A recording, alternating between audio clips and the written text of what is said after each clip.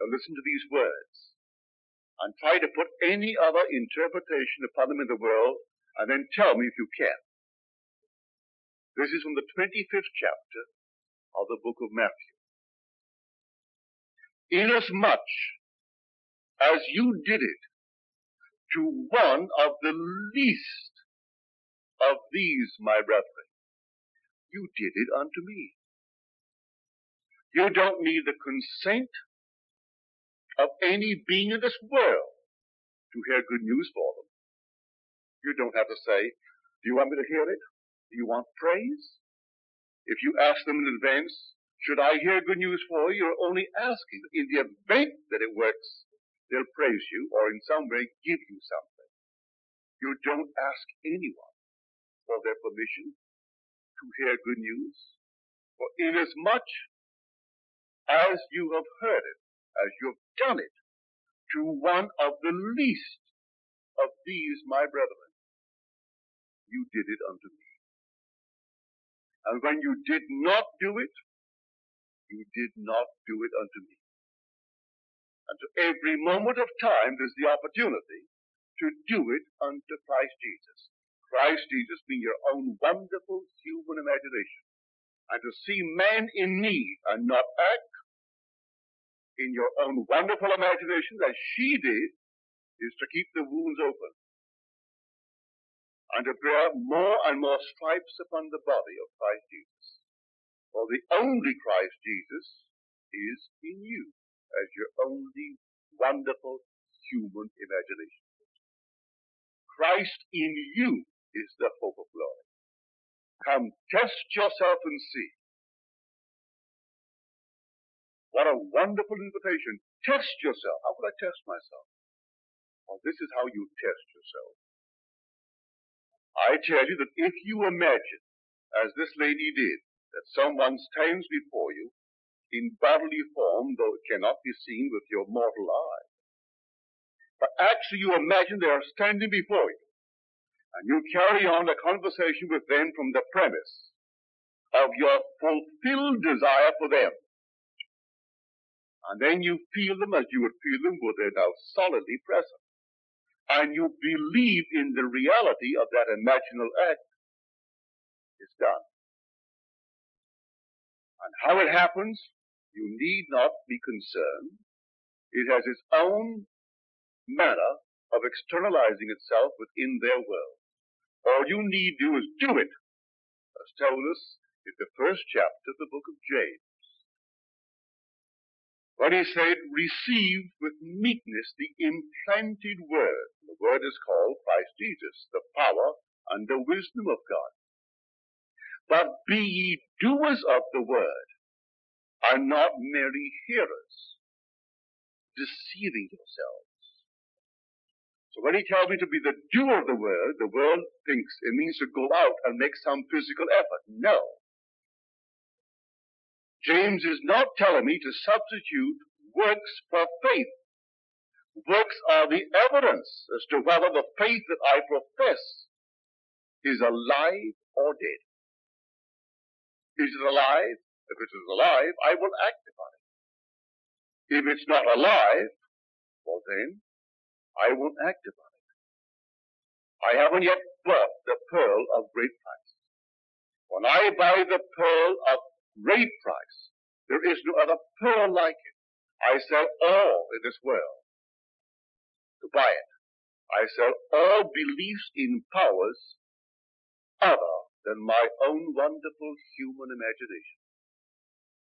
And everyone, because he has imagination, and everyone can imagine, and everyone can believe in the reality of his imaginal act, he is free. It sets a man free. So we are told, you believe my word and abide in my word, then you know the truth, and the truth will set you free. Well, how does he define the truth? He said, I am the truth. He said, if you know my word, you know the truth, and I am the truth. If you abide in this, then you'll be set free. I mean that if I simply imagine that I am the man that I would love to be, that's all that I need do. So just to try it.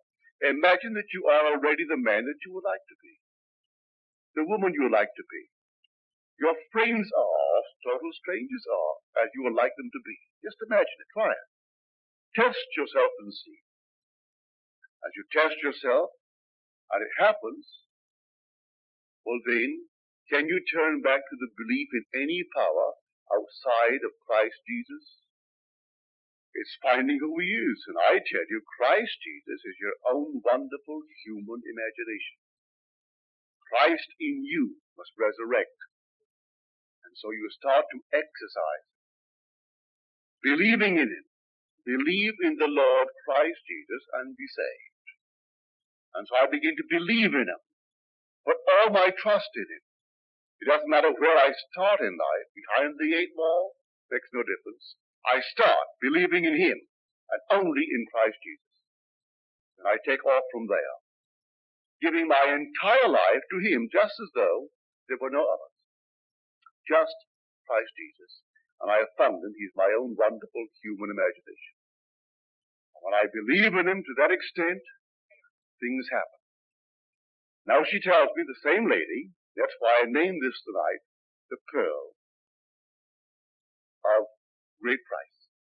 She had a dream. Her hair was all mud, nothing but mud, whirling mud. And as it whirled and whirled and whirled before her mind's eye in her dream, she noticed a small, perfectly beautiful, perfect pearl.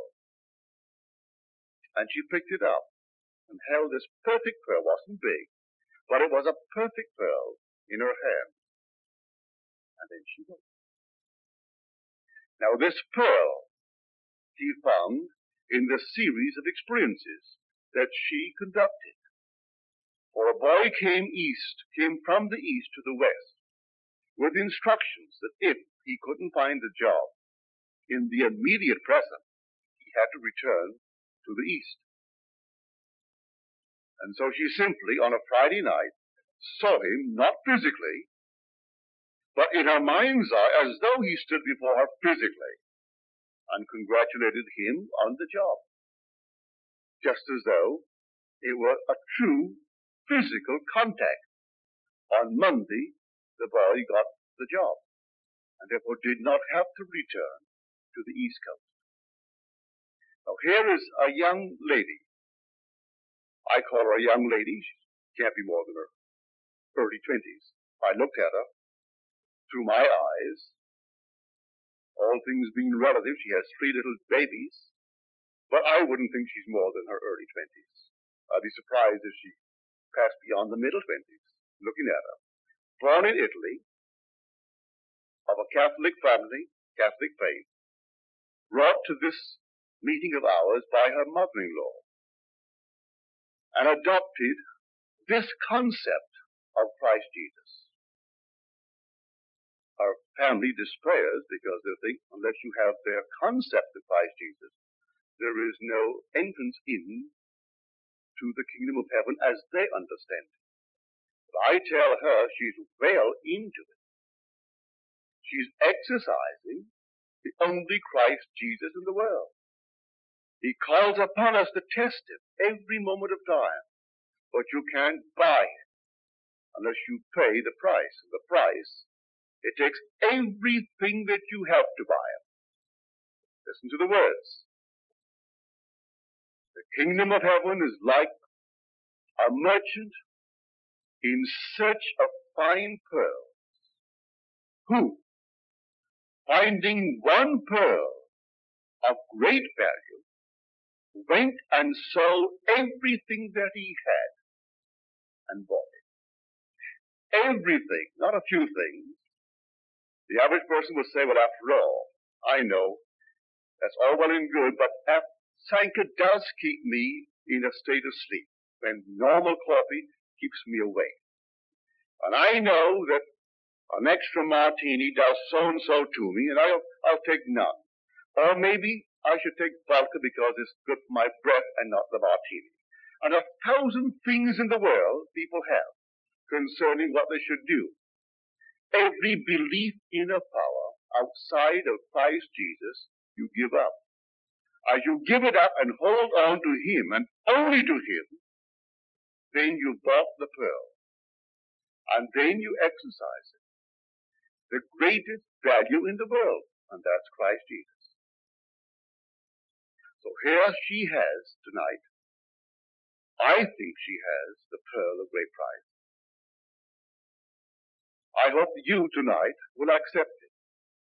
You know, not everyone who finds Christ Jesus sought him, you know.